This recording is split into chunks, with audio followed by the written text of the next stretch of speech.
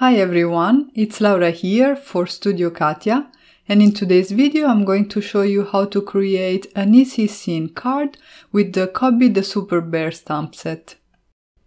As a first step, I started working on my image. This will be the focal point of today's card and is from the Kobi the Super Bear stamp set. I am stamping it with black hybrid ink on some Neenah Solar White 110 pounds cardstock, and I will be coloring it with my Spectrum Noir markers. I did some simple 3 marker shading today. Right now I am adding shadows to Kobi's costume using my IG8 marker, so this is a cool grey marker, because I want the costume to look black.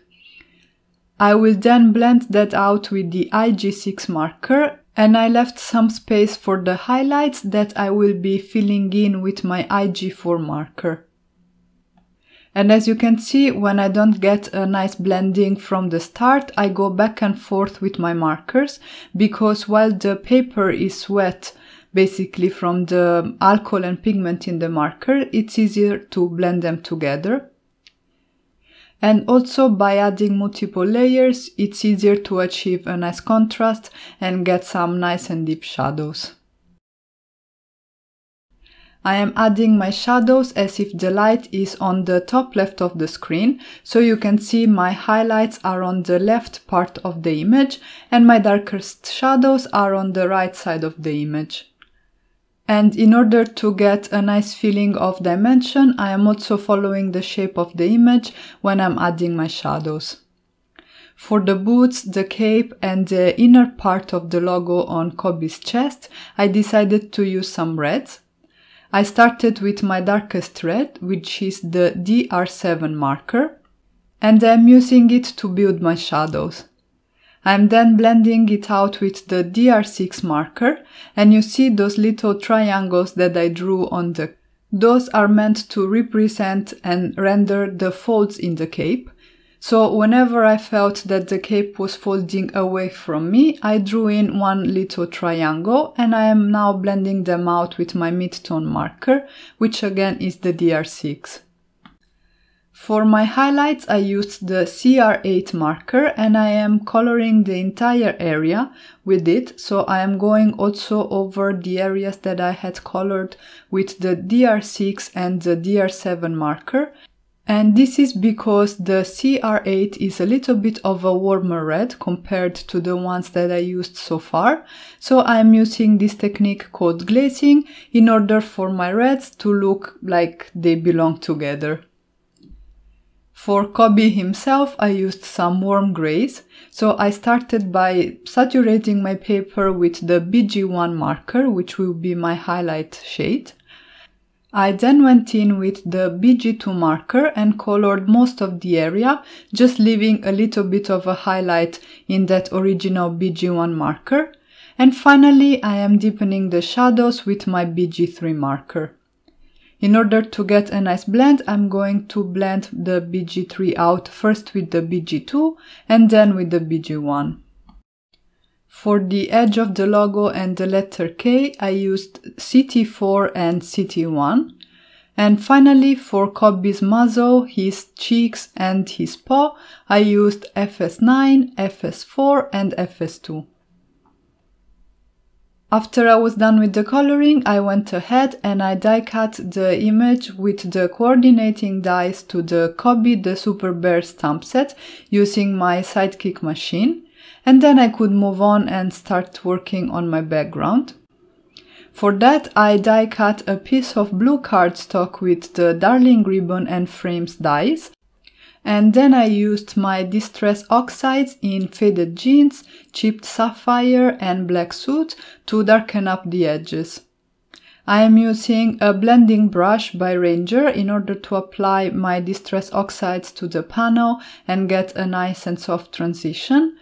And as you can see, I am not blending the inks over the entire surface, but I am leaving a spot as is.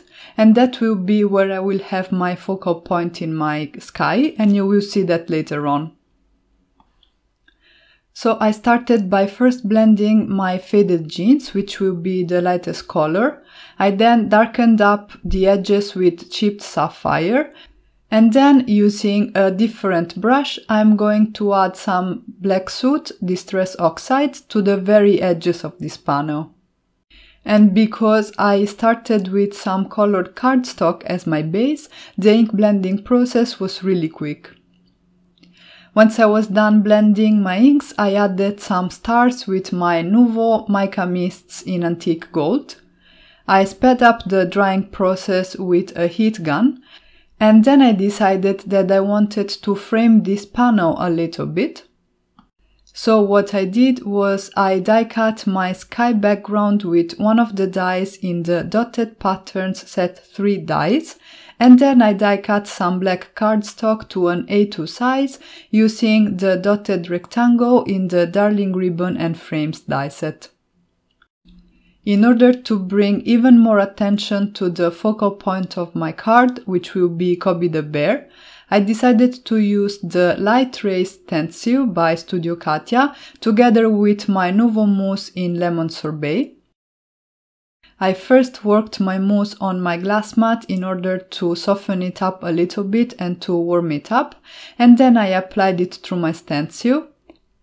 And you can already see that I got a little bit of a smudge of mousse on the bottom right portion of the card outside the stencil, but that's not a problem because that area will be covered later on. And with hindsight, it would have made more sense to start from the background and then color the image, so that while I was doing the coloring, the mousse would have had some time to dry. But in this case, it didn't take very long at all for the mousse to completely set, so there wasn't a lot of waiting time for me. And also, when you work with mousses, make sure to wash your stencil and your spatula right away. At this point, I could go ahead and start assembling my card, so I adhered the sky panel onto my A2 black card base. And then I used a trick that I learned from my friend Tracy. She is one of the design team members at Studio Katia, and she shared a card where she used this technique on the Studio Katia blog some time ago. So what I did is I used the coordinating dies to the Whimsical Town stamp set to die cut some more black cardstock, and then I arranged them on my card front in order to create a fun cityscape. I adhered Kobi in the center of my focal point, there where I have the light rays, and then I moved on to my sentiment. For that I did some heat embossing with white embossing powder, and I used one of the sentiments in the Kobi the Super Bear stamp set. This one reads "Have a super day." So I prepped my card with anti-static powder, I stamped the sentiment with Versamark ink, and then I coated it with embossing powder and melted the embossing powder with my heat gun. I mounted everything on a top folding A2 card base, and this is the final result. I really love the way Kobi pops out of this card thanks to the contrast between the red cape and the blue background, and thanks to the stenciled focal point too. And that's it for today. I really hope you guys enjoyed this video, and I hope I inspired you to create with the Kobi the Super Bear stamp set. Don't forget to subscribe to the Studio Katia channel for more inspiration. Thank you all so much for stopping by, and have a great day.